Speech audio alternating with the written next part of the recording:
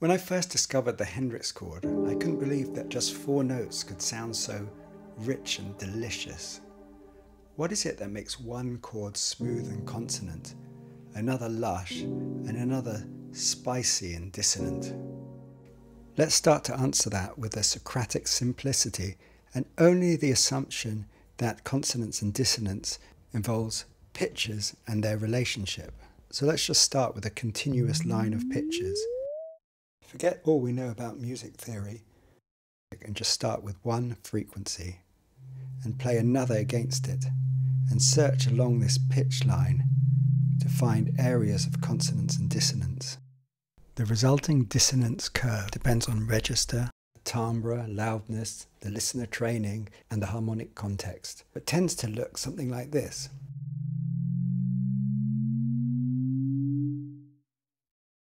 With peaks of dissonance and valleys of consonance, particularly at harmonic ratios.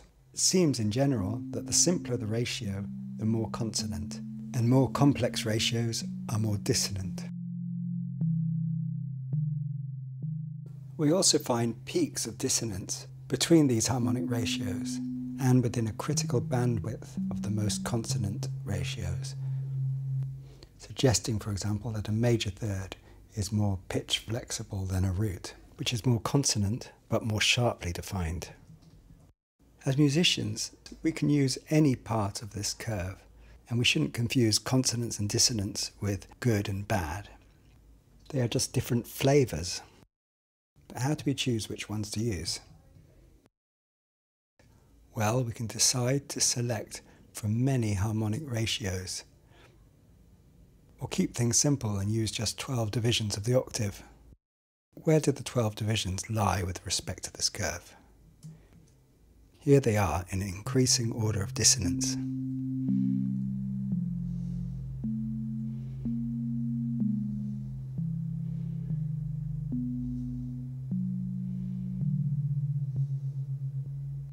This gives us a similar but more constrained curve with lower highs and higher lows, in exchange for the beautiful transformations that tempered systems offer. Harmonic ratios and equal divisions do sound different. A major triad built on equal temperament compared to simple harmonic ratios.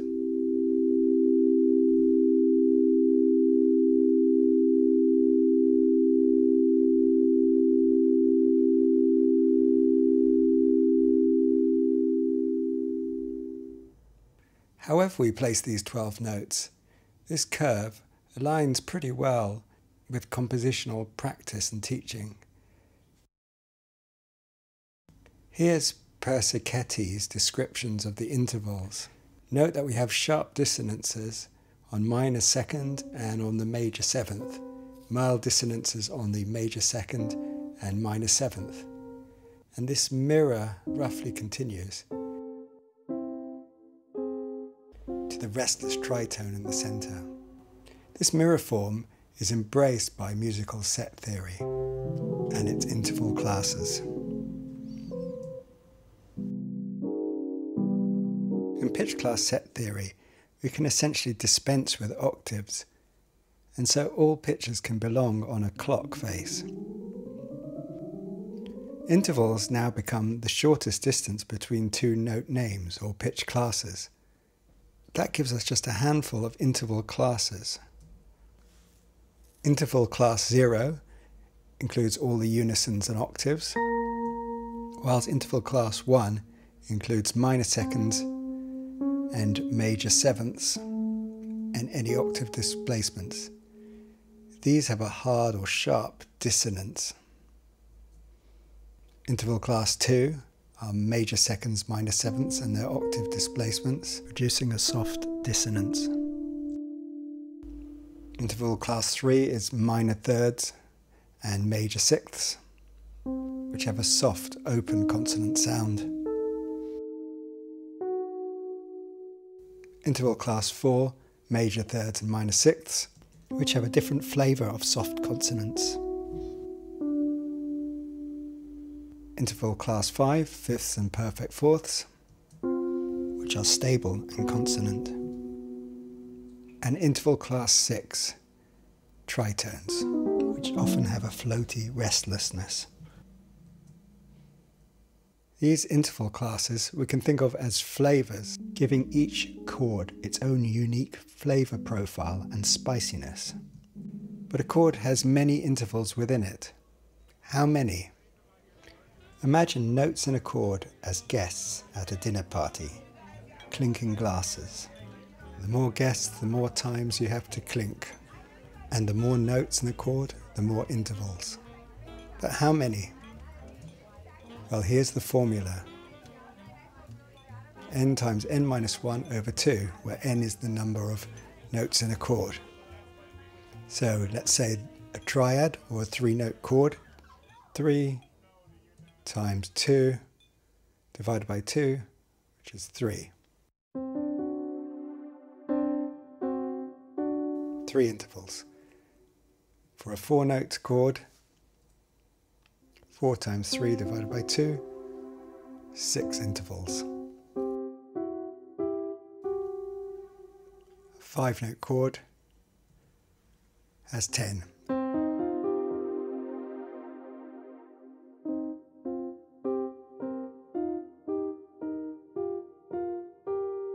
And so on. So these interval classes can be seen as vertices on any chords we can imagine. This flavor profile is described in what's called an interval vector here, with the more dissonant and unstable interval classes on the outer edges and softer consonants in the middle. This works beautifully if we compare, for example, the Japanese traditional scale Yo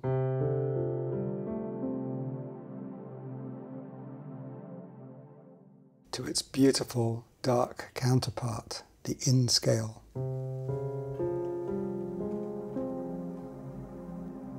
Notice how those 10 intervals are now spread to the spicier outer edges. We could even assign a spiciness value to each of the interval classes, a Harmonic Scoville scale or Scofield scale.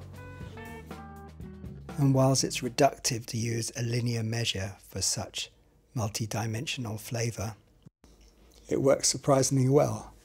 Let's compare a major 6 chord to major 7.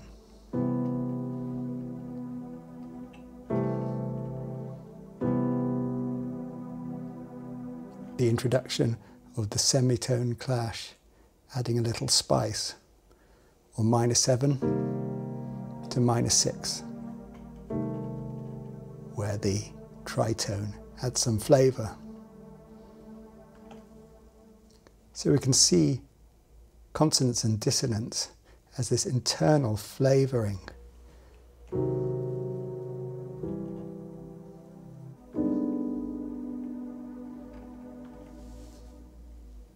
We can also see that the humble diatonic scale actually contains all the interval classes.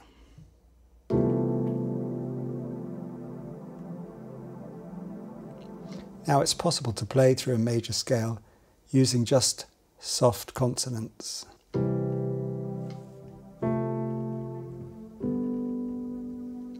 But if we really want to pull flavour from it, we can explore a pandiatonicism which embraces the spicier interval classes with chords such as these.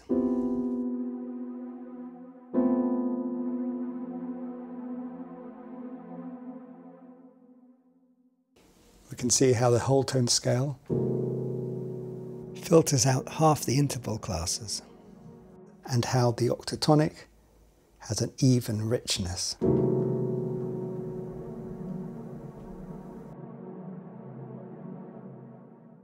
Considering harmony from the perspective of its intervallic content greatly expands our vocabulary and opportunities for artistic expression. It also allows us to ask questions like, how efficiently can we represent all these interval classes? Is Is it possible to get this intervallic variety with a simple elegance? Well, it turns out you can get all 6 interval classes with just 4 notes. They're called all-interval tetrachords for obvious reasons.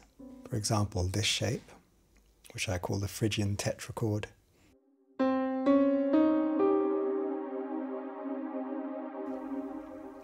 or its reflection, its upside-down version, the Lydian Tetrachord.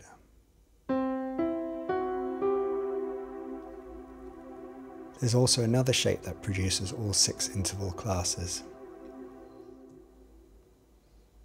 the Octatonic Tetrachord. And can we guess what its reflection is? None other than the Hendrix chord, demonstrating the endless connections between objective truths and musical experience.